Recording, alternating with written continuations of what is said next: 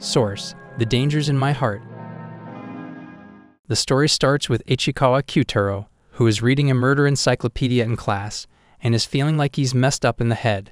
Meanwhile, his classmates are busy cracking toilet paper jokes, the highbrow stuff. Ichikawa is so tormented that he even considers lashing out at a boy who accidentally bumps into him. But he quickly realizes it's not exactly the best idea. It's like he thinks he's the star of some twisted psychological thriller or something. I mean, come on my man, you're not the Joker. But he can't help but wonder when his bloodthirsty urges will finally subside. And then there's Anna Yamada, the apple of Ichikawa's eye, or more accurately, the target of his homicidal fantasies.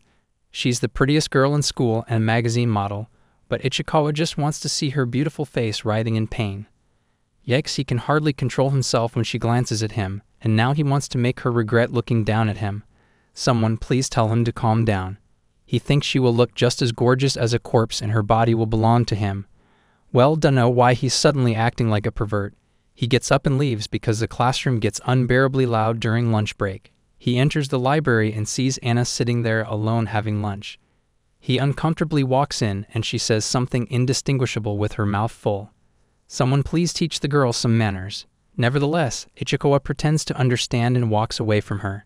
He is peeking at her through gaps in the bookshelves, wondering if this is his chance to kill her, and decides against it. He just observes her as she finishes her rice cake and opens a bag of potato chips. Ichikawa is shocked since they just had lunch, and she is now smiling and tapping while finishing the party-sized packet of chips. Man, let the girl enjoy her food in peace. He turns around and starts thinking of ways to kill her, but she seems to be working on her presentation for social studies. Ichikawa notices that Anna doesn't use a pencil first for reference and directly uses a pen to write, and ends up running out of space while writing the heading. Classic rookie mistake. However, he can't help but notice that she's looking for her box cutter, and he considers lending it to her, until he realizes that might come off as a little creepy. Can't blame the guy for being cautious in today's world, right? He decides to take the risk anyway, and to his surprise, Anna is actually nice about it. She smiles and thanks him for decreasing her workload, and Ichikawa feels like he's on top of the world, until he realizes that she hasn't returned the box cutter yet. Panic sets in as he frantically chases after her in the hallway. Of course, Anna's got her own problems to deal with, like her friend accusing her of hoarding snacks. Hey, who doesn't love a good snack, right? But Anna's a sweetheart and runs back to Ichikawa to give him the rest of the chips. MC thinks he's hit the jackpot with Anna's leftovers, but she quickly puts the packet directly over her mouth to get the last few chips out. That's not very ladylike, but who can argue with a beautiful model? Her friend starts screaming about her making him do her dirty work, and Ichikawa slumps to the floor because he didn't get a chance to murder her. He spends the rest of the day thinking about his box cutter in her pencil case, but is surprised to find it on his desk the next day. He touches it, and it's still warm, making him believe she carried it in her hands all the way to school so she wouldn't forget. Who knew a box cutter could be so romantic? Their teacher announces it's time for them to give their group presentations, but Anna is confused when she sees the poster is different from what she prepared. Her friend told her she had redone it because Anna made it messy with food stains. She even used a chocolate stain to make it part of the heading. Ichikawa is furious since he thinks Anna worked hard on it, and her friend is jealous of her beauty. He starts cursing girls in general for being devious, but he notices that Anna seems unbothered. She and her friend group go first and give their presentation while Ichikawa and his group go next talking about their research on sustainable resources. However, while he is giving his presentation, she seems quiet and starts crying.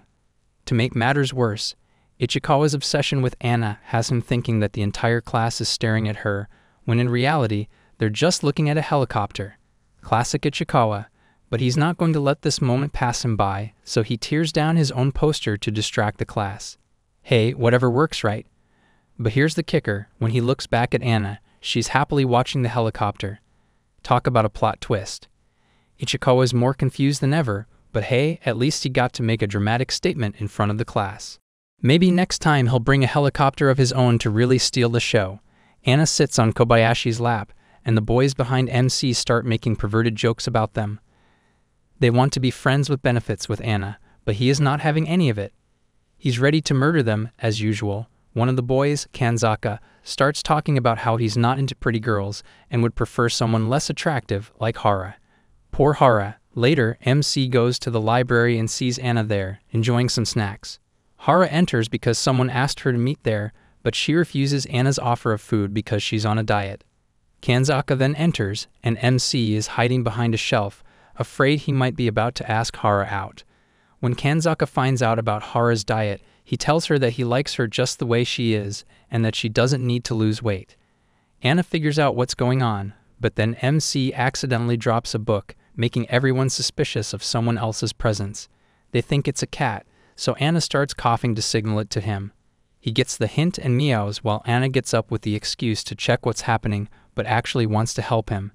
She finds him behind the bookshelf and starts mewing too, which makes Hara and Kanzaka burst out laughing. They become friends, united by their love of cats. Isn't that just perfect? MC is on his way home from school and decides to stop at the store to purchase the magazine that Anna has been featured in. But he doesn't want to go inside in his school uniform, so he changes into a heavy metal goth t-shirt. As one does. Once inside, he finds the magazine but is interrupted as Anna walks in. He runs and hides behind a shelf so she can't see him, like a true ninja. Two girls enter to show interest in buying the magazine, but Anna acts all awkward, trying to get them to notice her and fangirl around her. Unfortunately, they get uncomfortable and leave. Poor Anna, it's tough being famous. Undeterred, Anna stands with a pen in her hand ready to give out autographs, but no one recognizes her. She even tries to place her magazine on top of another pile to get more people to buy it, but the shop attendants just fix it without paying attention to her. When she leaves dejectedly, MC realizes that she has a cringeworthy side to her personality as well. Feeling guilty for the two customers Anna scared off, Ichikawa buys the magazine and goes home to read it. But after seeing Anna's pictures, he throws those in the trash, pretending not to care. Of course, he can't help but see the magazine from the corner of his eye and stays up all night reading it. We've all been there, Ichikawa. Anna may not have gotten the attention she was hoping for at the store, but she'll always have Ichikawa to secretly obsess over her. The next day, while walking to school, Ichikawa sees Anna talking to another boy and immediately assumes he is her boyfriend. He accepts this fact as the way of the world and goes to stand next to them on the sidewalk. He overhears the boy, Haruya Nanjo, telling her about an app called Line and assumes he is hitting on her. Classic teenage jealousy. As they start walking, Ichikawa trails a short distance behind them, eavesdropping on their conversation. Not very good manners, but he can't help himself. Haruya asks Anna about her social media accounts, but she seems clueless about them. MC thinks she's playing dumb because how could anyone not know about social media, especially a magazine model? Haruya persists, asking Anna how she stays in touch with her friends. Anna replies that they read each other's minds by tuning their brains to the same wavelength. Haruya is impressed and asks her to read his mind, but Anna distracts him by asking for ice cream. Priorities right? Haruya continues to compliment Anna as he moves closer to her and calls her cute. He continues by calling her funny, and she is actually enjoying it as she asks for more. This only makes Ichikawa more miserable, and he falls further behind. Haruya insists Anna should know about Line so they can talk more. He even holds her hand, and she seems to respond positively because she doesn't let go, leaving Ichikawa's eyes wide open as he pretends not to care. Anna takes out her phone to install the app when Ichikawa has had enough and something snaps inside him. He cannot tolerate this open flirting any longer and decides to take action. In a brief moment of insanity, he sends his bike flying at full speed past Haruya and Anna, startling them both. Anna's friend Chi witnessed the whole incident since she was walking behind him, and everyone rushes over to see the bike, which had unfortunately landed in the water. She tells Anna that Ichikawa had intentionally sent his bike flying. Intrigued, she asks MC about what happened, but he's embarrassed, so he quickly tries to cover himself by saying, "I accidentally hit the gas instead of the brakes." Wait? Gas on a bicycle? Anna starts laughing uncontrollably and calls him funny, which of course makes time stop for him as he starts to feel butterflies and sees no one but Anna in his universe. The next day starts with our MC thinking of writing a book based on a boy who gets transported to another world. Why is it always about being isekai?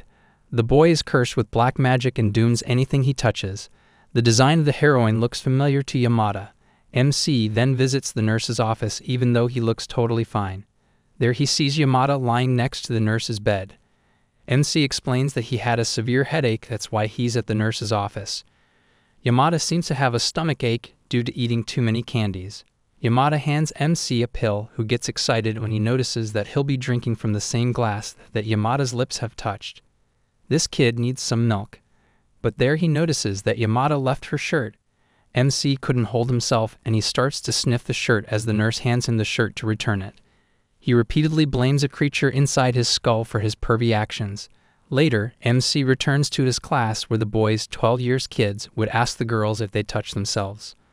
A boy hands MC a note and asks him to give it to Yamada. He swaps the note with his sketch and gives it to Yamada. Moments later, he continues his sketch. Meanwhile, the boys come up with a game that reveals someone's favorite yoga position. The boy approaches the girls and asks them to hold his hand. The way the girls are going to hold their fists will reveal their favorite yoga position. These kids and their theory. But a girl suspects him and asks him to do this test with his friends first. Well, that backfired. Anyways, the girls find various methods to touch his hand while the boys start to make weird assumptions. Later at the library, Yamada tries to open Ichikawa's fist to find her missing piece of candy. MC also uses their theory and assumes Yamada's favorite position. Kid is getting brainwashed. Later on the basketball court, the coach asks the kids to split into a team of 5 people. Yamada refuses when her friend asks her to stand in the defense. Yamada has an upcoming photo shoot, so she needs to lose weight by running. She has curves, no idea what weight she is talking about. MC then wonders how open Yamada is, but yet he doesn't know her well. MC defines Yamada's personality as easy to murder. As MC was still thinking, he got hit by the basketball. MC was about to throw the ball in anger. It turns out Yamada was the one to throw that ball to Ichikawa. Ichikawa's rage immediately calms down, and he returns the ball calmly. We all know where this is going. MC notices that Yamada is staring at him while blushing. Yamada gets hit in the face by the basketball as she was distracted by looking at Ichikawa.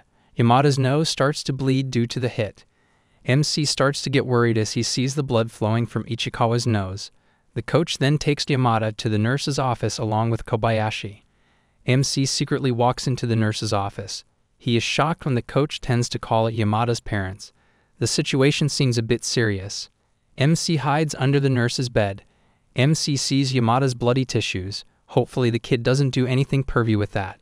While talking with her mother, Yamada starts to cry, because due to her injury, Yamada can't go for the photo shoot. After seeing Yamada cry, MC also starts to cry unintentionally. Yamada accidentally drops her stuff on the ground where he notices that she has framed his sketch. It touches Ichikawa's heart. That's when MC realizes that he likes Yamada. Later in the classroom, the pervy boys gather together. One of the boys has Yamada's bloody tissue and starts to flex it. Are they really 12-year-old kids? That pisses MC, and as he stands to confront them, MC notices blood spots on his shirt. Turns out when he was crawling his way out of the nurse's office, his shirt got touched with Yamada's blood on the floor. MC sits immediately while trying to hide the stains. The next day, Yamada shows up at the school with a bandage on her nose. Everyone approaches her and asks her what happened. Yamada tells everyone the reason. She gets tired of explaining it to everyone, so Kobayashi writes the reason why Yamada has an injured nose on the bandage so people would stop asking her. Yamada starts to cry and hugs Kobayashi as she still is sad, due to the photo shoot. As Yamada is still hugging Kobayashi, the pervy boys start to get pervy thoughts. Moments later, MC was walking into the school, and he saw Yamada standing on the stairs. Yamada is still crying, and she runs out of tissues. MC wants to give her tissues to cry off, but he's too shy to hand her straight away. MC goes to the library where he leaves multiple tissue packets. As Yamada picks up the tissue, but instead of wiping her tears, she cleans her hands after eating snacks. That made MC happier as he saw Yamada smiling. Our MC is having thoughts about what he meant by saying, "I like her." He's confused if he loves her because he doesn't desire to go on a date with her or even spend romantic time with her. While having lunch, MC notices that a girl is staring at Yamada. It was because Yamada was stealing milk. MC follows her to the library where he realizes that he stole the milk pack so she could make Narunarunarun.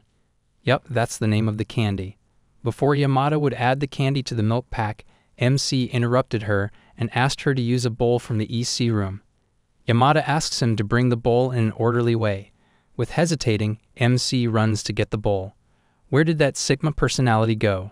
Though halfway Yamada joins him, Yamada then pretends to be better than Gordon Ramsay just for making nurun. The EC room seems to be locked, so they decide to steal a beaker from the science lab. Yamada dips Ichikawa's finger into the sweet dish so he could taste him while she drinks the whole. As Yamada is drinking the syrup, their teacher catches them in the lab. Yamada drops the syrup on her thighs as she panics. MC tries to explain to the teacher that the scenario seems a bit awkward. Later, while cleaning the school, a girl named Rin approaches Yamada, but before she can say anything, Yamada's handkerchief falls down the window and she runs down to get it. Rin's friend Serena tells her to apologize to Yamada for something she did unintentionally. Rin gets pissed and says that Serena has changed now. All she does is hang over her, and Rin runs off. Moments later, MC and Yamada are in the library. He notices that Rin is also standing there. Maybe she came to apologize. MC tries to walk away as he wants to give them space. Yamada calls him and asks him to take a selfie with her so she may swap the faces with the new filter. MC straight up denies her offer and runs outside the library where he meets Serena. Yamada calls Rin and shows her the picture. She doesn't even remember or care about what Rin did. Yamada takes a selfie with Rin using the swap filter and laughs. Rin starts to feel embarrassed and she suddenly starts to apologize. Turns out Rin was the one to hit the ball at Yamada's face. Yamada acts generously and even asks Rin for candies. As Rin walks out, Serena apologizes to Rin for forcing her to apologize. While walking home, Smarty literally is carrying his cycle. MC notices the fact that everyone cares so much about Yamada's nose. He thinks it is because she's a model. As he was thinking, Yamada appeared next to him. Yamada asks for a lift. MC seems shy, but he accepts to give her a lift. Yamada sits at the back of the cycle like how boys sit and asks him to drop her at Muroka's shop. MC mentions that he is part of the data processing club, to which Yamada replies that she will also join the same club. As they reach the shop, Yamada hands MC a juice bottle, who seems surprised because Yamada barely shares anything. So MC gives her the cap of the juice, which has a few drops in it. Yamada walks away blushing. I mean, it is a high school romance after all. The next day, the teacher asks the class if they know who threw the candy wrappers at the library. Yamada straight up lies that it wasn't her, though it was obvious, so the teacher calls her to the office. The teacher gets busy, so Yamada is off the hook for now. Later, MC goes for lunch with his sister and seems embarrassed to spend time with her. That's where Yamada and her friends walk next to Ichikawa. As Yamada's group is sitting behind MC, he eavesdrops on their conversation. MC goes to buy more snacks, and that's where Yamada joins him. Yamada mentions that she wants to be friends with his sister. MC then asks her why she came here, so Yamada starts making excuses. Turns out Yamada came to the counter just so she could talk to Ichikawa. As MC realizes that, he starts to panic while ordering. He buys an ice cream from Yamada, but gets too shy to hand it to her. Later at school, MC seems to be looking for Yamada, but that's when she appears behind him. As Yamada is about to go to the teacher's office, she asks MC to accompany her. The teacher accuses Yamada of bringing snacks to the school. Yamada seems to neglect these allegations, and MC starts defending Yamada. My guy is straight up lying for Yamada. Even though they were caught red-handed in the library, MC starts to trick the teacher, and as a result, they both walk off. The teacher seems happy as he sees MC helping someone. As they walk into the hall, Yamada gives MC a candy. Yamada asks MC to chat with her more, and he turns all red from blushing. The class gets an assignment in which they have to visit multiple shops and write a report on them. NC seems to be less interested because he wants to visit crime scenes or drug cartels to make a report. He actually likes dark corners and murder mysteries. The teacher asks the class to make a group of 6 students who share the same interests.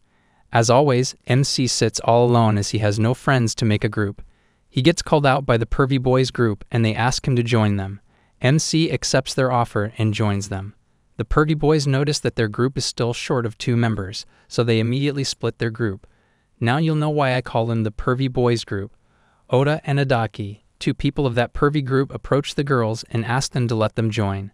Yamada's friend Sakine immediately rejects him. MC seems relieved. The girls are ready to take anyone and accept for them. Sakine tells the boys that the girls will discuss and qualify 2 people who will join their group.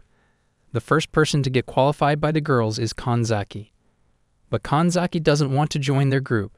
MC suggests Kanzaki to join Hara's group, which is full of nerds, and they will match his level. Kanzaki seems convinced, but now 3 people are left. MC fights his way to join Yamada's group.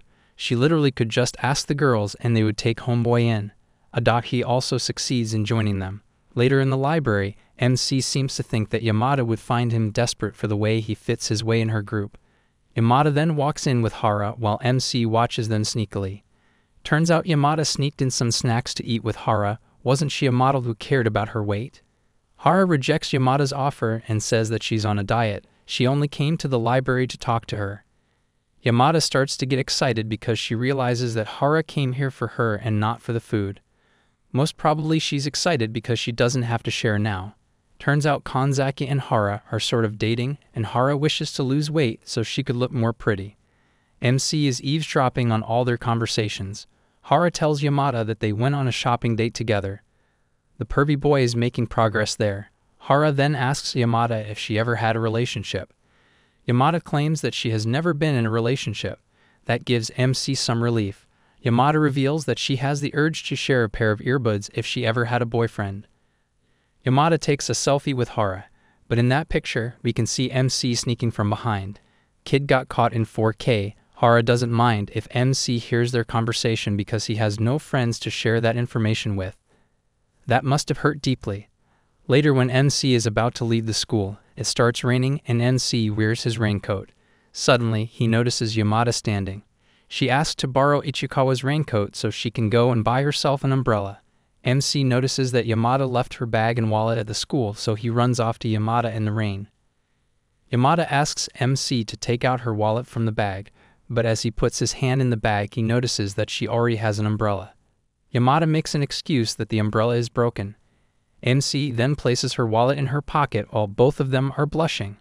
Turns out, Yamada lied so she could spend time with him and buy some snacks too.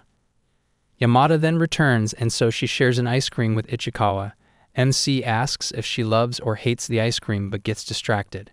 Right when MC leaves, Yamada shouts to him and says, "I'm practically in love." It is a mystery whether she was talking about the ice cream or herself. The next day, the whole group starts to visit various places for their report. At the manga store where Adachi starts to ask pervert questions and even fantasies about an idol's chest size.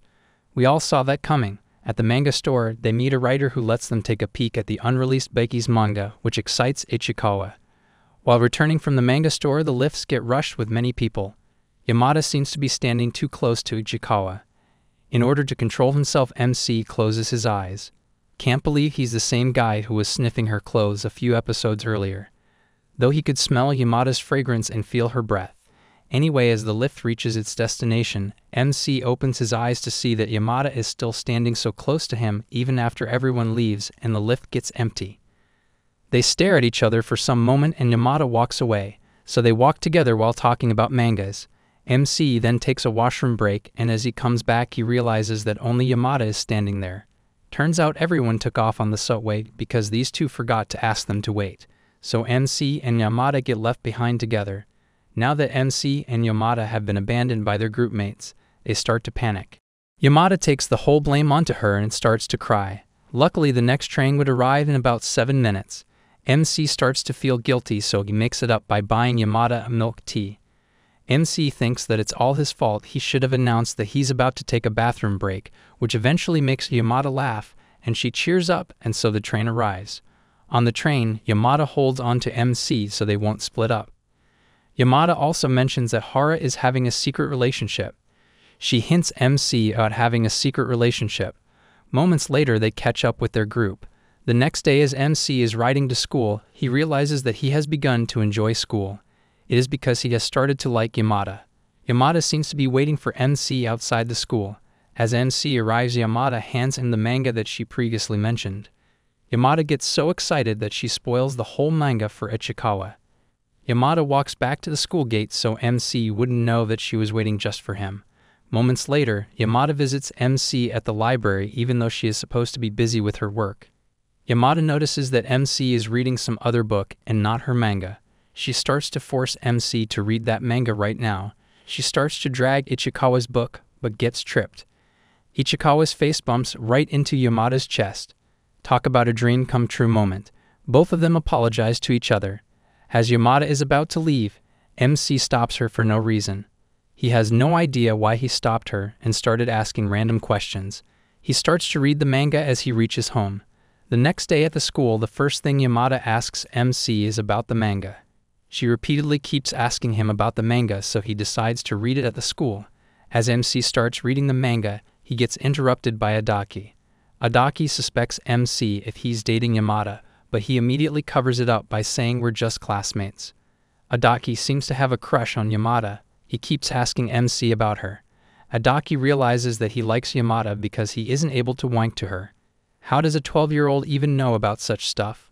According to Adaki, you cannot wank to the girl you like. MC starts to gain interest in the topic. MC wonders if Adaki's theory is right. He is going to try tributing Yamada. Adaki starts to adore Yamada's body, which grosses out MC, and he walks out. MC realizes that Adachi has always talked dirty about Yamada, but he never felt offended before. He questions himself because he has started to like her now. MC walks into the class and sits next to Yamada. Ichikawa's eyes turn to Yamada's thighs unintentionally, so he walks out of the class. As MC walks towards the library, he sees Yamada standing in agony. How did she even get there so fast? Yamada seems sad because the staff sets a new rule that eating in the library is not prohibited. Yamada believes that someone snitched the staff about her, and that's why they have set up this poster. MC and Yamada start to wonder about the identity of the person who ratted them. Before calling out names and suspecting their class fellows, they decide to confront the library teacher. The library teacher mentions that she found a candy wrapper at the library, so she had to remind the kids about the rules. Moments later, while Yamada and MC are sitting in the library, MC wonders if this is the last time Yamada will ever come to the library. As Yamada was never interested in reading books, she only goes to the library to eat snacks. MC wonders if that's the end of his bond with Yamada. At that exact moment, Yamada opens a pack of chocolate and starts to eat it. There's nothing that can stop this girl from eating. Yamada knew the rule of not eating in the library from the beginning. A poster doesn't affect Yamada. That's when MC notices the library teacher walking behind Yamada, and she's about to get caught red-handedly. The teacher is about to look at Yamada. MC starts to rush. As Yamada is about to take a bite of the chocolate, MC immediately reaches out his hand and holds Yamada's hand. The chocolate gets hidden between their hands. The library teacher looks at them holding hands, so she immediately walks out to give them privacy. Do such teachers even exist? MC then falls back while Yamada glares at him while blushing. MC apologizes for holding her hand with consent. He explains that he did it to save her. The chocolate seems to be melted onto Yamada's hand. Yamada's expression seems to be complicated as she asks MC to go away. Turns out she wanted to lick her hands, that's why she asked him to go. MC walks out of the library in a stumbled manner, but the next day everything seemed back to the way it was. MC is at his home, using his laptop. He can't stop thinking about Yamada. MC then Googles Yamada's modeling name, which is Anna Aquino, and starts to stalk. Though he gets pissed when he looks at the search bar where it says, Anna Aquino is ugly. MC starts to trash talk about the people on the internet, but that's when he notices the word kobaku. MC immediately starts to research it, and it turns out to be a TV show in which Yamada is featured. That show airs every Tuesday. That's where MC realizes that today is Tuesday and rushes towards their TV at home. Unfortunately, the show ends right before he reaches the TV. The next day, as everyone is getting ready for their marathon run, MC is continuously glaring at Yamada. He intends to keep their relationship to where it is. Anyways, as the marathon race is about to begin. As the race begins, everyone starts to run on their own. MC's misogynistic side appears as he realizes that Yamada is about to cross him in racing. He boosts up his speed, and on the other hand, Yamada does the same. Soon after Yamada catches up to MC, she holds MC and asks him to slow down. But MC's pride wouldn't allow him, so he again runs ahead of her. As soon as Yamada takes off her gym shirt, MC's speed automatically gets slower, and so Yamada covers the distance. Can't blame the boy. Yamada used her wild card. MC can't help himself to stop staring at Yamada's chest, but he realizes that Yamada is wearing her shirt backward. As MC tells that to Yamada, instead of slowing down, Yamada flips her shirt while running. That trick doesn't slow Yamada down. Instead, MC gets behind her to hide his boner. Yamada turns her head behind and sees MC's right eye for the first as he is running. Both of them get distracted by each other so much that they start to run out of the track. As a result, MC ends up in last place. As Yamada is sitting exhausted, she reaches out her hand to MC, and so he holds her hand to give her a boost in standing up.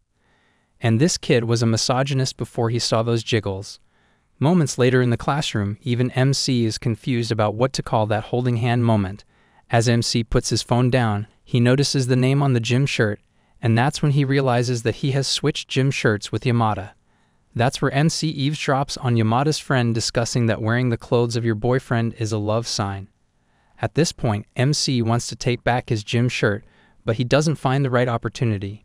MC notices that Yamada is wearing his gym shirt as the class begins.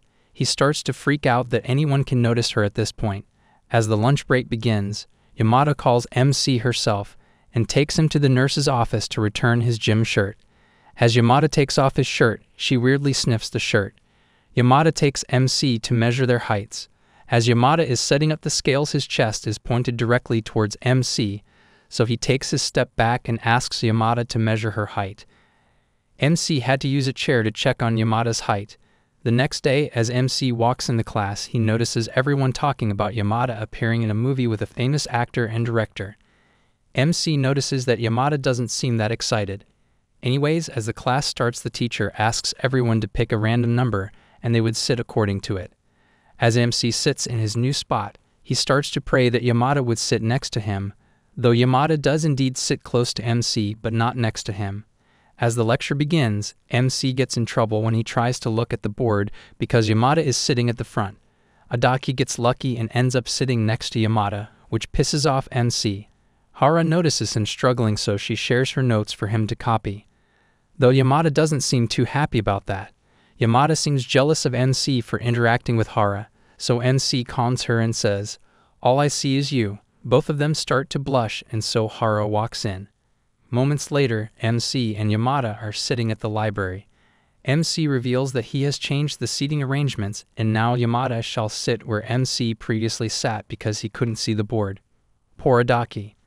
MC then tells Yamada to not be stressed about the movie. Yamada gets excited and asks him if he's into movies. Yamada then reveals that her role in the movie is to be the daughter of the police officer who is chasing the main character. MC notices that Yamada sounds more cheerful than before. I guess she just wanted to share it with him. Yamada tells her big line in the movie, which is, "You're such a creep." She starts to rehearse this line repeatedly while looking at MC. Everyone starts to look at them, so MC suggests Yamada go somewhere private. They end up sitting in the storage room while MC stands too close to Yamada due to the closed space. As MC says that he might go and see the movie, Yamada gets so happy to hear this as she walks out of the room. Later, MC watches the TV show in which Yamada is featured. MC starts to feel a bit sad when he notices that the show cuts almost every scene in which Yamada is about to speak. The next day, MC sees Yamada telling her friends about her featuring in the show, even though he thought that she might be uncomfortable sharing that detail. A few days later, Yamada was running towards Sakine, and she seemed very worried. Yamada explains that Kobayashi is having a cold, so she can't come to school. Yamada then sits on Sakine's lap. MC seems to be observing Yamada's behavior.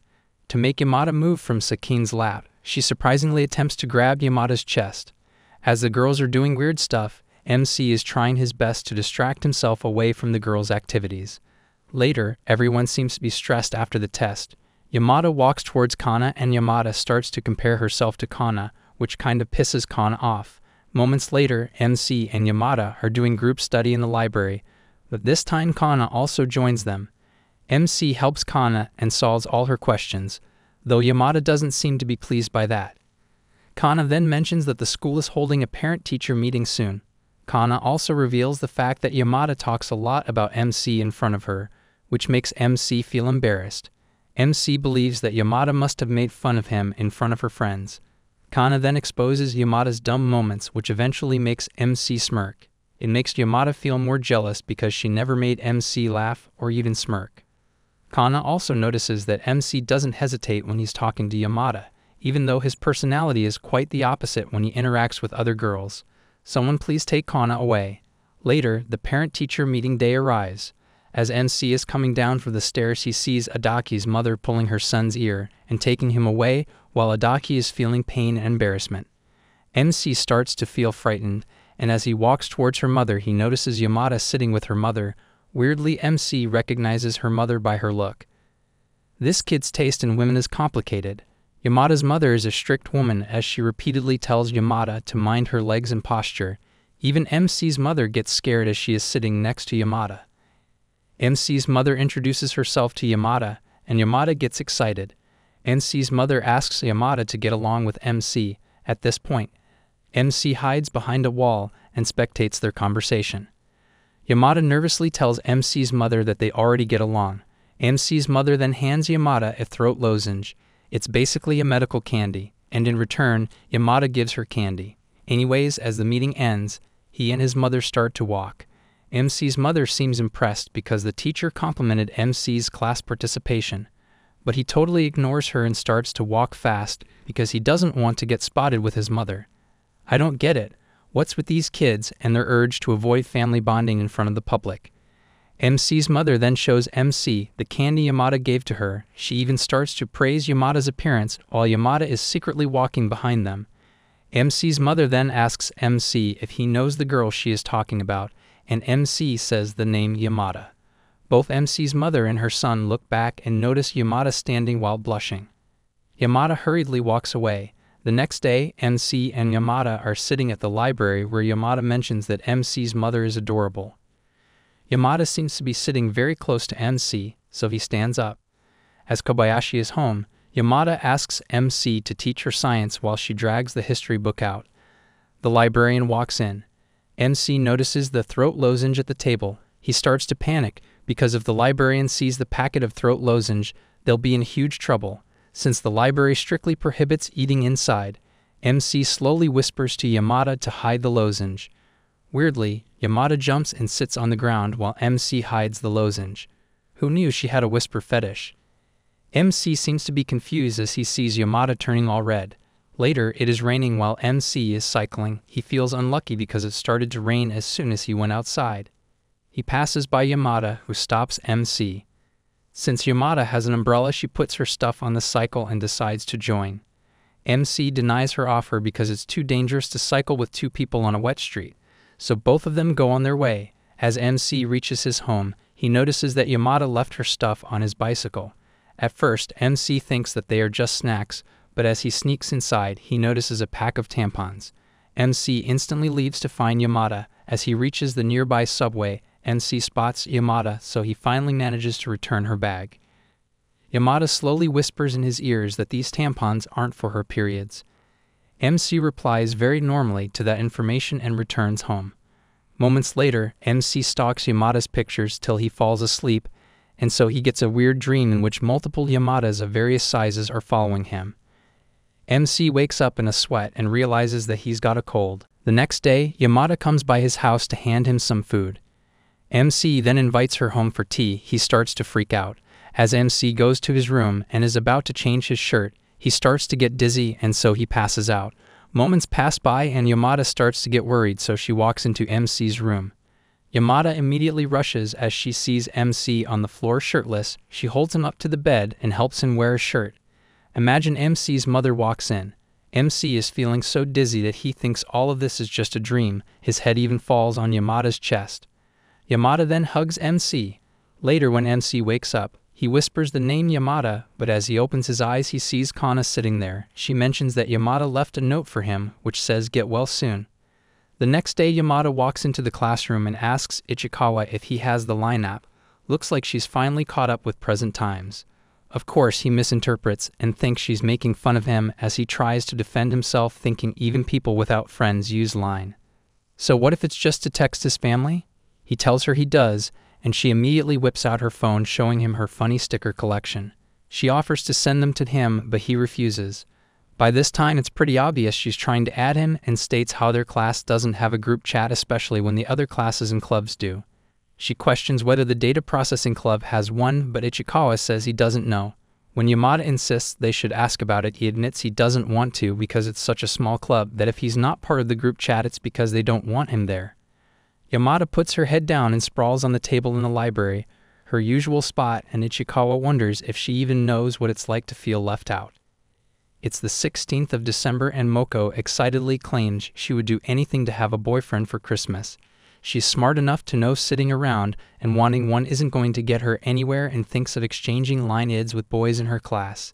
The other two girls don't pay her much attention, but Yamada gets up from her seat approving of it as a great idea. Moko is certain it won't be hard for Yamada to find a boyfriend. Yamada goes to ask Ichikawa, but Moko compares it to a level 99 going to fight slimes. Furthermore, she argues that they're going to ask everyone, so Moko agrees and asks him first. This girl literally stares with her mouth wide open because she can't seem to ask him outright. Moko shoves Yamada away before she gets a chance to ask him, claiming she needs to handle the higher-ups. Ishimuro, for instance, is average-looking but is a track team ace and the brightest in the class. It's just Moko who wants his ID, and it turns out he and Yamada live in the same building. Moreover, their parents get along and they do talk sometimes. Ichikawa overhears and knows he can't stop her, but he realizes if that's what she was doing when she asked him earlier that morning. It's a moment of instant regret for him, as he winces at the failed opportunity. Later that night, Ichikawa lies miserably in his own bed as he remembers her trying to exchange IDs with him. He tries to console himself thinking she has tons of friends, so it's probably no big deal for her. He starts overthinking about how Yamada probably likes guys who are distant and curt, but really sweet and charming under the surface. He gets all hyped up and stares at the only picture he has of them together. His train of thought gets worse as he tries to calm his nerves and not give himself any hope. The next day he arrives at school only to see Haruya chatting with Yamada talking about the latest game. He even has the audacity to invite her to his place so they play together. Ichikawa sits watching this thinking at least the man can make an effort to hide his real motives. Kobayashi shuts him up saying Yamada only plays Animal Cross Seas, but Yamada interrupts asking her about that game, destroying her cover-up. Ichikawa secretly praises her for keeping up an iron defense. Moko notices a girl standing beside Haruyo and Yoshida wonders if she's his girlfriend. But if she was, he wouldn't be approaching Yamada like this, right? Moko corrects her saying he's a real polygamist. She seems to know a lot about him. Haruya ends up inviting Kobayashi as well, claiming he wants her to come right from the start. Ichikawa watches the entire scene from the sidelines and observes he's just putting on a facade when Yamada is all he cares about. Poor Kobayashi. He thinks he's actually interested in her. Ichikawa can't help but think of him as a pushover. He slumps and takes his place at his desk, still in disbelief as to how Kobayashi's defense could crumble so easily. Suddenly, he overhears Yamada and Kobayashi talking in private when Anna tells her she won't be going. Kobayashi is indifferent and says she'll just take Moko instead. Yamada tries to warn her not to go, saying there'll be no fun. However, Ichikawa understands she's too nice to be directly mean to her friend and tells her she's being used as bait. Later that day, Ichikawa finds Yamada crying all alone in the library. Oops, she caught him worrying about her. He enters and she asks if he plays video games, and he responds that he does on Switch. He gets a flashback of his childhood calling the Switch and its controls dumb. The memories he's sealed away for so long are finally returning. Yamada continues to tell him her father plays video games, so they have everything at home. Suddenly, the girls who were hanging out with Haruya earlier enter and apologize on his behalf for being so forward. They automatically assume she has a boyfriend and is just pretending when she refuses, since she's all famous and needs to keep her private life a secret. She abruptly stands up, smacking her hands on the table, insisting she doesn't have a boyfriend. Ooh, looks more like her telling Ichikawa than the other girls. The girls seem to realize something as they see the two and immediately take their leave. Ichikawa is confused and tells her she shouldn't hang around him in front of other people when the girl returns with Haruyo, who seems just as confused. Ichikawa steps back, but Yamada grabs his face as he looks at them from the corner of his eye. The intruders leave and Yamada gets all awkward again and leaves. Ichikawa walks back to class, concerned that people are going to get the wrong idea about them. Meanwhile, in the classroom, Moko finally breaks it to Kobayashi how she's just being used. Yoshida also joins in, calling him a creep. Kobayashi struggles to hold back tears, and Ichikawa looks up to Yamada to protect her friend's feelings. As school ends for the day, Kobayashi admits to Yamada that she's decided not to go, and the two girls playfully return home. Ichikawa comes across Haruya, who turns around and leaves the moment he sees him. He wonders if people could possibly think that he and Yamada are a real couple, but his thoughts get the better of him. As he stays up overthinking about everything that happened at school, he considers the possibility that he might just be being used to get Haruya off her back. He makes up his mind that she's just been taking advantage of him all along.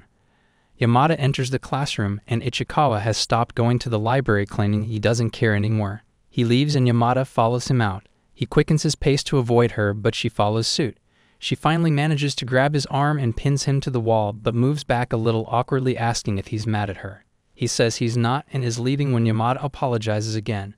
For some reason, Yamada starts bawling like a child, and Ichikawa wonders, what if he was wrong to misjudge her and just looks for an excuse to hate her for no reason? He recalls his childhood of how he never bought video games, no matter how much he liked them, just because he was afraid of getting obsessed. In the present, he tries to tell Yamada that he just had some stuff to do during lunch, and he's not mad at her. She responds by enveloping him in a tight hug, squeezing hard since she's much taller than him. She apologizes, saying it was just a hug to make up, even though he doesn't like physical contact, but he refuses, saying that's not the case. Oh, the sparks are flying. They're standing so close to each other, and Yamada hugs him again. Ichikawa is trying his best not to let himself believe that she might actually like him, and they decide to walk home together. Yamada continues to chatter about the best way to eat natto, and apparently, her secret is turning it around 40 times to make it taste delicious. Ichikawa really doesn't like it, and Yamada abruptly stops her chant and says she's sorry because she's just been going on and on about it. He observes that they have very different senses, likes and dislikes in almost everything. They arrive at a junction where they're supposed to split and go their separate ways, but Yamada grabs onto the rear of his bike, telling him to wait. Is she already obsessed with this dark and brooding hero? She suggests that they should talk some more, and he misinterprets it, thinking she really doesn't have friends to talk to about her natto obsession. He's kind enough to share that he doesn't mind natto and fried rice, and she asks if he's going anywhere over the winter break. He realizes she's changed the subject, but chooses to answer anyway, saying he will be visiting his father's hometown in Akita. She seems to know all about the good food there. Her shoulders slump, and she checks her calendar for the 24th. Ichikawa remembers to return her book that he's been carrying around for quite a while. They seat themselves on a few steps, and he admits he enjoyed the book more than he'd like to admit. She asks him about his favorite part, and Yamada's eyes sparkle and wonder as she exclaims that's the part she likes the most too. She says she'll bring the next one on Monday, and suddenly remembers something that she refuses to share and says goodbye as she heads home. This time it's Ichikawa who can't let her go and tell her to hold up. Moko is disappointed in another Christmas without a boyfriend. It's finally Monday, and Yamada continuously apologizes to Ichikawa because she forgot to bring the book she promised. He's chill about it, but it seems like a big deal for her, and she says she'll bring it the next day. Ichikawa reminds her they'll be on winter break, starting tomorrow, so she smartly plans to meet up somewhere. She builds up the courage to ask for his line ID. God, I can't believe she needed such an elaborate scheme for that, and Ichikawa too is in disbelief. They stay up texting each other most of the night. The next day, MC is standing in the middle of the city, waiting for Yamada. He reveals that he somehow ended up meeting with Yamada. Moreover, he plans to borrow the next volume of that rom-com manga. Though it confuses MC, why did Yamada ask him to meet in Shibuya? At this point, even MC is confused because they could have met at their local spot. Though Ichikawa somehow arrived way earlier, therefore he is standing alone while seeming to wait for Yamada. However, he suddenly spots Yamada. She also seems to arrive early. It confuses MC, so at first he starts to walk around her to confirm if it's really Yamada. Bro can't even recognize his girl, but as MC sees the girl enjoying her food in the middle of the crowd, he instantly recognizes her. Anyways, MC then approaches Yamada and asks her if they are supposed to meet at 2. So, Yamada makes the same excuse as MC did. She said that she left home early so could find the place.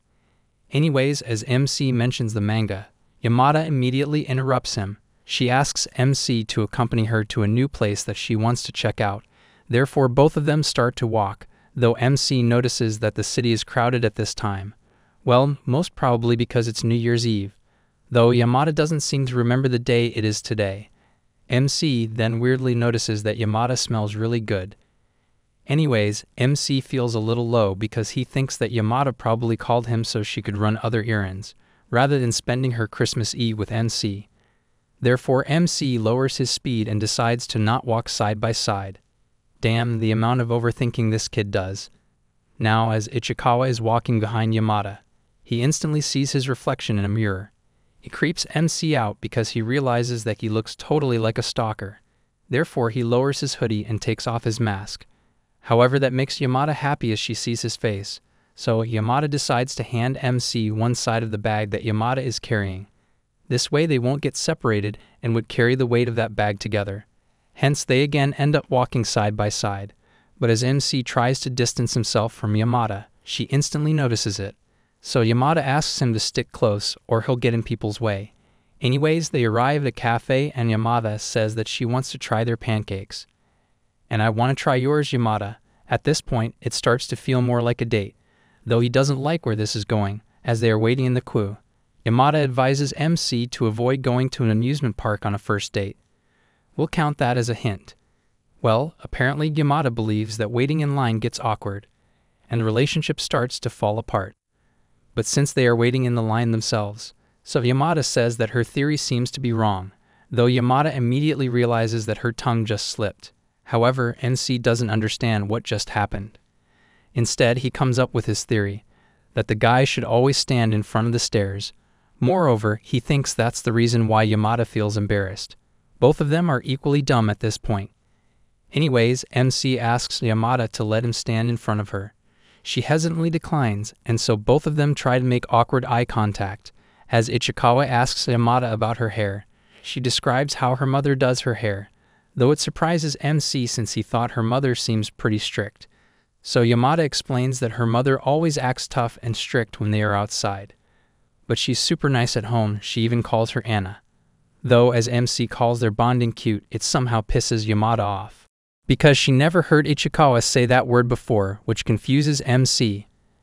I mean fair, she wants MC to call her cute or something. That's why she's pissed. Moments later, they finally manage to get a seat, though Yamada begins to get confused because she can't decide what to pick. However, MC feels relieved because her mood instantly cheers up after looking at the menu. Since MC is acting like he isn't a big fan of desserts, he decides to get a coffee for himself. Though Yamada starts to feel bad as she sees MC not having anything to eat. Therefore, as she apologizes to MC, he starts to hesitate, because he thinks that he somehow messed the situation up. Anyways, after ordering their food, Yamada notices that MC is wearing all black, so she asks him if he likes the color black. That's where MC realizes that he owns nothing but black clothes. However, Yamada also reveals that she loves the color black and has many clothes with that color.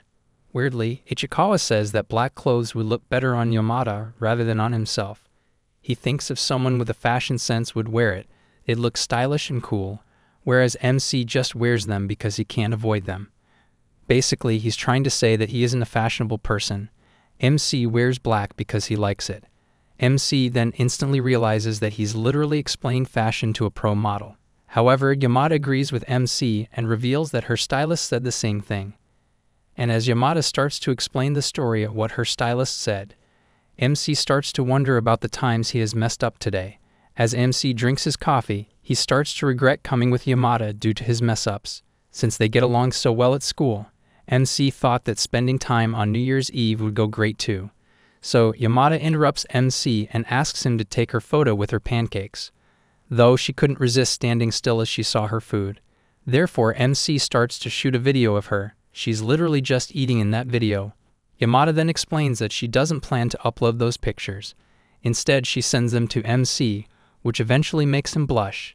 Moreover, MC starts staring at Yamada's video on the phone, which pisses her off. So Yamada stands and grabs MC by his chin and tells him to look at the real thing. So both of them sit quietly for a while as they are blushing. Later, MC accompanies Yamada in shopping. However, MC again feels embarrassed since Yamada doesn't let him pay at the coffee shop. He literally looks like a kid in front of Yamada. So Yamada starts asking MC which dress she should buy. He doesn't seem to have any interest, so he randomly chooses one. However, Yamada asks him to wait outside while she changes and wears it. MC starts getting creepy thoughts as he realizes that Yamada is changing behind a curtain. Therefore, he tries his best to distract himself from getting a hardwood. And to make the situation more difficult, MC notices Kana entering the same shop with her friends, and so Yamada removes the curtain as she reveals her new dress, though MC asks Yamada to stay low since he doesn't want his sister to find out. Therefore, Yamada pulls MC and decides to hide in the changing room. Why is it always the changing rooms? Yamada then asks MC why can't MC's sister see them together. So MC promises her that some other time he'll allow her to tell everyone. So MC tells Yamada to buy the dress that she's wearing since he finds her very appealing. And as Yamada faces backward, MC notices her back is revealed, since she hasn't zipped her dress, so he starts to freak out, while Yamada leans towards the wall. Later that night, MC and Yamada return from their hangout. That's where MC starts to share about himself with her. He tells Yamada that he's not a people person, and he's always straightforward. Further, MC reveals that he cuts people off easily. Therefore, he explains that if he stayed today with her, it means that he had fun, so that pleases Yamada, and she starts to wrap a muffler around Ichikawa's neck. Moreover, on their way to the station, both of them stop at the decorated street, which amazes both of them. Anyways, as they arrive at the station, the train arrives, though the train seems to be crowded, so both of them get separated inside the train. Therefore, Yamada holds MC's hand so they may stay together. These kids had more romantic moments in a single day than my whole life. Moreover, even after arriving at their destination, both of them decide to walk to their home while holding hands. At this point, they just don't care if anyone sees them. Both of them are walking quietly and slowly in a dramatic manner. However, MC fears that Yamada might realize how he feels about her. Anyways, Yamada arrives towards her hand, and so they pull their hands back. Before MC would say Happy New Year, Yamada interrupts him. She explains that there are more days till New Year's, and so she expects to see him more before the New Year. Hence, both of them excuse each other and start to walk on their own. Though as MC looks back, he realizes that Yamada disappeared. Turns out she was hiding behind the electric pole, and so Yamada jumps in front of MC and wishes him a Merry Christmas. It makes MC feel wholesome, as he feels like Yamada already knows his feelings toward her. Isn't it obvious? Later, when MC is lying on his bed, he again starts overthinking the stuff that he should have done. Moreover, it pisses him off that he spent the whole day with Yamada. While thinking about this stuff, Yamada notices a person sitting next to him. That person is none other than the MC of the manga that Ichikawa is reading. Okay, so now this kid is even having delusions. That person starts to lecture MC about yesterday. Moreover, he asks MC if he thinks he has a chance with Yamada. So MC tells him that they have held hands together and considers that as a sign, though Yamada usually gets touchy with her friends too. And so MC starts to have second thoughts. He doubts that she might be treating him the same as she treats a friend. Therefore, that imaginary person advises MC to man up and try to get in shape.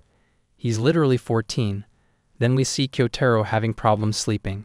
It begins with Ichikawa spending New Year's Eve at a diner. Moreover, he seems to be sitting between Nanju and Sakine, along with Mamiya. Though there are no interactions, everyone is sitting in awkward silence. How average friends meetup goes. MC defines this situation as a living hell. However, Sakine asks him to switch places with her, so she can spend time with Nanju. Weirdly, MC's hand seems to be broken. Though Nanju asks Ichikawa about Yamada, looks like something happened between Yamada and Ichikawa 4 days ago. It then cuts to Ichikawa, along with his family arriving at Akita. Ichikawa's grandma greets everyone at her home. However, the only problem Ichikawa finds in staying at his grandma's house is sharing a room with Kana. As he enters his room, Ichikawa receives a message from Yamada.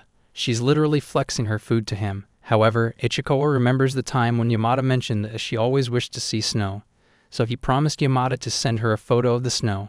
Therefore, Ichikawa goes out for a walk in this freezing weather. Things people do for love. As MC goes further into the forest, he sees a mountain and decides to take a photo of it to show Yamada. But as he accidentally walks further, he slips and slides down the hill. Moreover, his phone falls on the top. It takes a while, but Kana finally manages to find him by following his foot trail. Hence, due to the fall, Ichikawa's hand gets broken. Later, the whole family seems to be feasting together, while Kana is feeding MC since his hand is broken. He does realize that he has another hand too, right?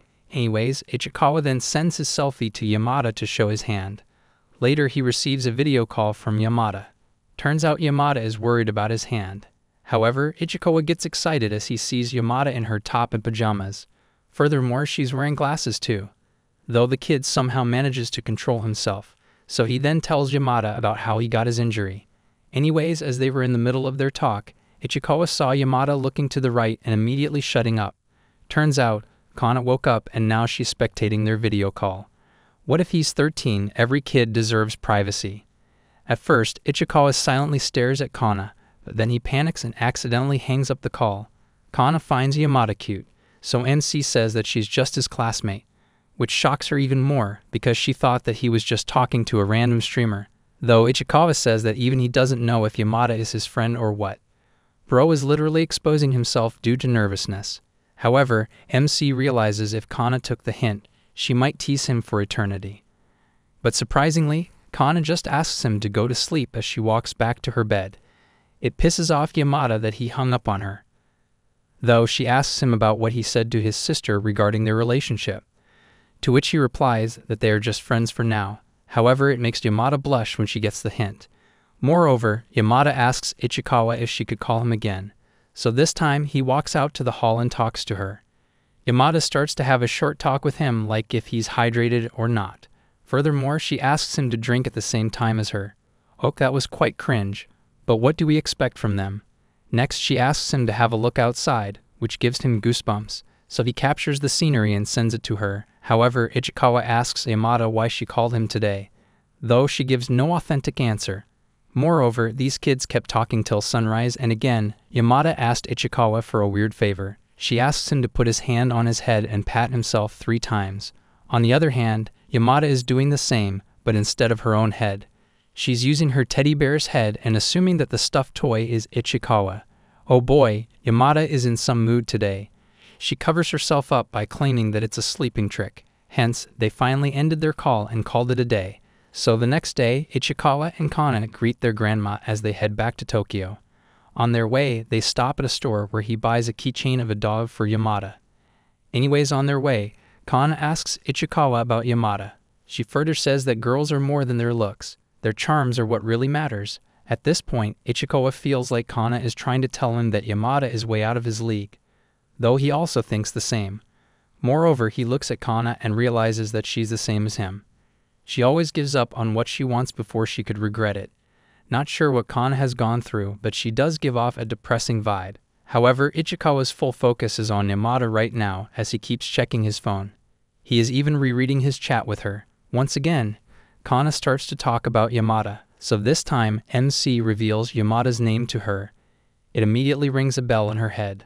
She remembers that someone named Yamada left a note at her house back when MC was sick. However, due to her bad handwriting, Kana assumed that a boy left that note for Ichikawa. That would be Saz. So now Kana believes that Ichikawa might have a chance with Yamada. As she creepily glares at him, he saw that coming. Moreover, Kana finds Yamada awfully friendly. Therefore, she asks Ichikawa to introduce her to Yamada. As they return home, Kana reveals that she bought the same dog keychain to match her brother, though Ichikawa seems to be in a rush as he walks outside. Turns out he's heading to visit Yamada to return her manga and the scarf she gave him on Christmas. Moreover, he finds this as the perfect opportunity to give her the gift that he bought. On his way, he nearly bumps into a dog that looks exactly like the one on the keychain. And that dog belongs to none other than Yamada herself, so Ichikawa asks Yamada if they were supposed to meet, to which she replies that she thought Ichikawa was injured, so he can't ride a bike. However, it blushes Yamada when Ichikawa asks her if she missed him. Yamada then introduces her dog to him, and so they go to the park. At this point, Ichikawa thinks that buying a non-food gift might be a bit much since they are just friends for now. Bro, just hand that gift to her already. Moreover, MC thinks that he has to start thinking before acting from now on. Yamada then asks him to give a command to the dog that she trained. Turns out the dog isn't reacting to Ichikawa's command. Instead, Yamada is doing all those acts. He's commanding the dog, not sure what hints she is trying to give him by acting like a dog. And lastly, when Ichikawa asks the dog to paw his hand, Yamada immediately holds his hand as she sits right next to him. At first, both of them sit silently on the benches while holding hands, but then Ichikawa hands the scarf to her. However, Yamada reveals that she intended to give Ichikawa that scarf permanently, but she thought he didn't want it, therefore he returned it. At this point, Ichikawa feels embarrassed, but he somehow gathers his guts and finally hands the gift to Yamada. It excites Yamada so much that she starts to run in circles. On their way back, Yamada asks Ichikawa if he plans to visit the temple for New Year. Yup, she asked him out. So Yamada runs off to her home and tells him that she'll text him the place and time to meet. As days passed by, both Yamada and Ichikawa became addicted to each other, as they started talking every day by text messages. Anyways, on New Year's Eve, Ichikawa heads towards the grocery store to get his drinks. That's where he meets Nanju, who recognizes him as the bike kid. However, Sakine doesn't seem to remember Ichikawa's existence, as she denies recognizing him in front of Nanju. Moreover, he takes MC to the diner. That's where the first scenario of this episode links up. So Nanju begins to ask about Yamada. He even asks Ichikawa if he has Yamada's line. At this point, Ichikawa gets pissed off because he realizes that Nanju is just trying to use him to get Yamada. Nanju further reveals that Sakine isn't revealing anything regarding Yamada. She's keeping the cis code. Therefore, he wants Ichikawa to help him out, since he's also Yamada's classmate, though again Sakine starts to pretend like she doesn't know him. Well, it's fair play, because it would just get worse if she admitted to knowing him. However, Memiya doesn't seem to be keeping up with the act, as she mentions that Ichikawa is the kid who's close to Yamada.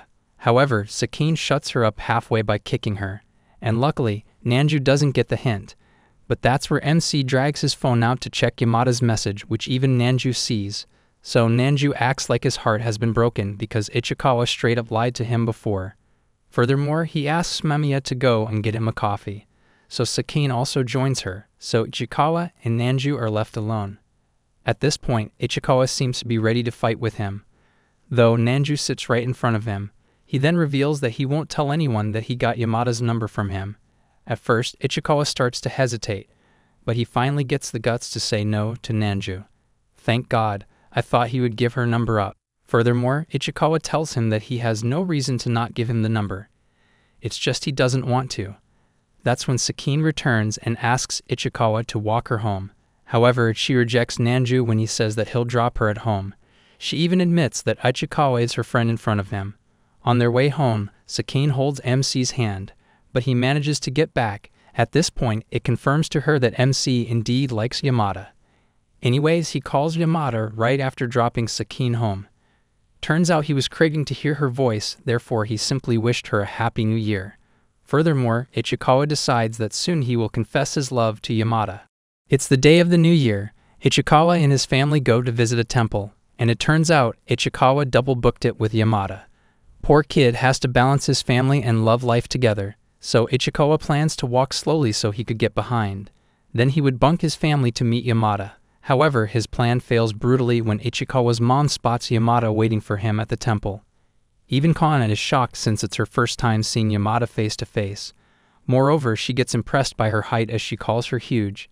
So Kana asks Ichikawa if Yamada has a boyfriend, though Ichikawa acts like he doesn't know, and that's where Detective Kana uses her big brain. She notices that Yamada is well dressed and she keeps looking in the mirror. Moreover, she's practicing how to smile, so it concludes that Yamada is probably waiting for someone she likes. Now that's some Sherlock level stuff. So Asahi gets embarrassed, therefore Kana covers up by saying that she's just guessing stuff. However, Asahi refuses when Kana asks him to go and say hi to Yamada, because he believes that Kana would simply stalk them and later would tease him. He's technically right. Instead, Yamada walks towards Ichikawa as she notices him. Ichikawa's mother even introduces Yamada to his father, hence they all decide to visit the temple together. Though Ichikawa never imagined that things could even go this way. Moreover, he hopes to not do anything weird. At this point, even Yamada feels awkward. She taunts him about double booking this day. In the praying area, Ichikawa can't hold his hand to pray, since his one hand is broken. Therefore, Yamada holds his hands and prays for their wishes to come true. However, Ichikawa starts to tremble, but luckily his parents and Kana seem to be waiting for them on the ground floor. Therefore, it relieves him of the fact that no one saw them. On their way, Yamada asks Ichikawa about his wish, so he reveals that he wished for things to remain the same way as they are, though it pisses Yamada off because she indeed wants some things to change. Finally, these lovebirds are taking things to the next level. However, Yamada cuts off from the Ichikawa family and walks her separate way. So Ichikawa's plan to bunk his family once again exists, and as expected, Kana starts to tease him. She thinks that both of them were acting so super mature, that Kana herself wasn't able to keep up with them. Well, even Ichikawa noticed that Yamada had some sort of grown-up look today, as she didn't do anything stupid today. As he is walking with his family, Ichikawa's mother mentions that she's starving, so they should stop somewhere to eat.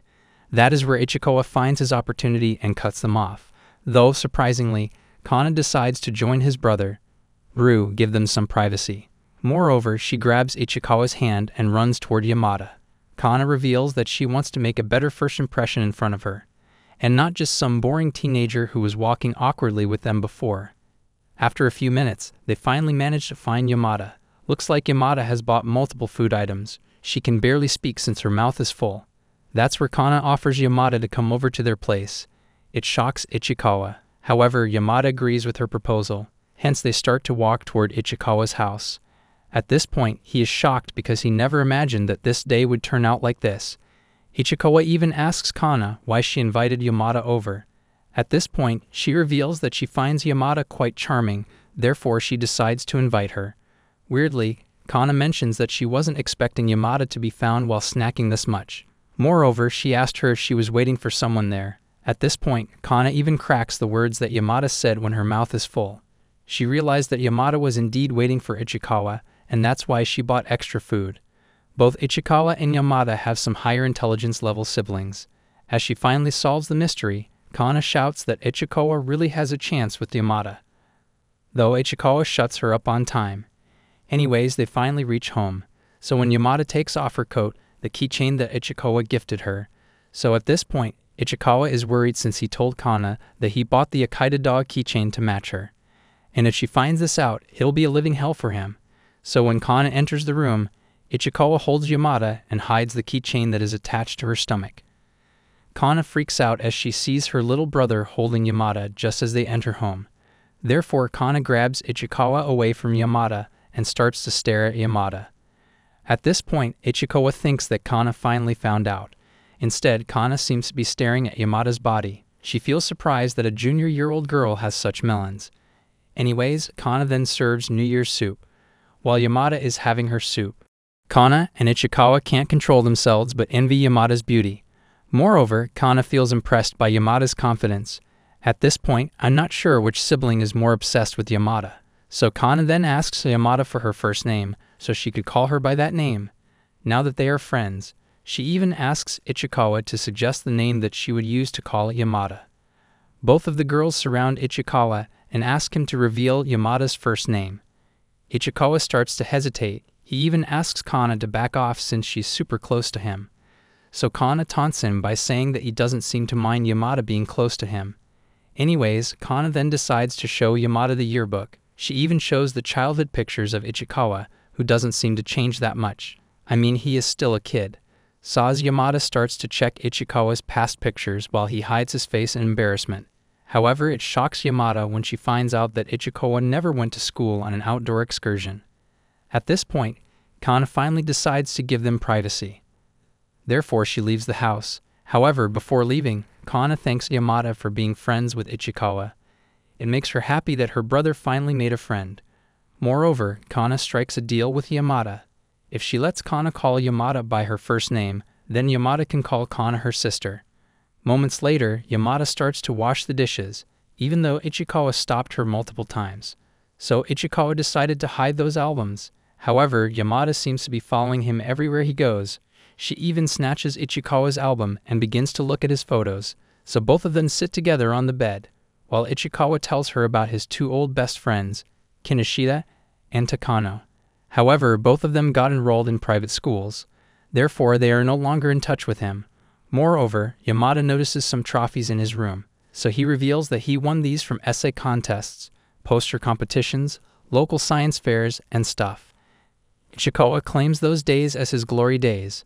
He even won a national prize for writing the book, Bizarre Crime Files of Murders. So he explains to Yamada that the book reveals the mind of murderers. It surprises Yamada because she is also into such psychological things.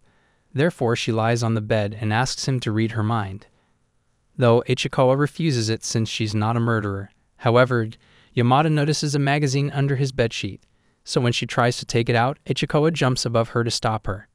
Both of them start to turn red as they stare into each other's eyes. However, Yamada pushes him back slowly as she sits. Hence, she silently stands up and apologizes for going through his stuff. At this point, Ichikawa feels like he's done for good. However, Yamada starts to click photos of his childhood, while Ichikawa sits silently in embarrassment.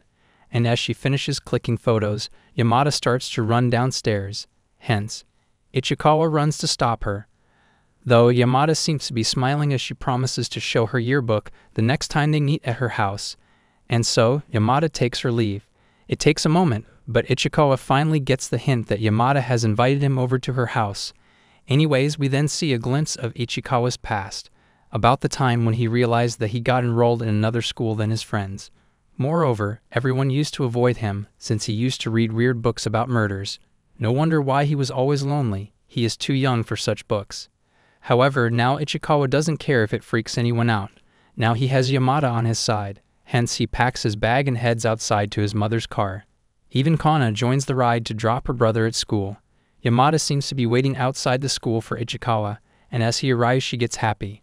Moreover, she greets Kana and Ichikawa's mother. Kana asks Yamada to take off Ichikawa since his hand has begun to heal recently. However, Yamada starts to stare at his bag. Turns out, she's looking for the matching keychain that he bought for her.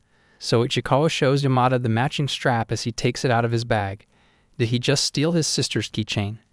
Anyways, Yamada hangs his keychain to his shirt button, since Ichikawa doesn't want to hang it on his bag. At this point, Ichikawa starts to get flashbacks about the moments that he spent with Yamada. He feels strange that about a year ago, he never wanted to come to school, and would always cut off from events. Therefore, he gives credit to Yamada for changing him. Though Yamada uses the Ona reverse and tells him to thank himself, because if he wouldn't come to school, then both of them would never be friends in the first place. It makes Ichikawa quite emotional. Therefore, Yamada hugs him, and this time, Ichikawa also holds her and thanks her. Then we see Yamada sharing sweets with him as both of them walk towards their class.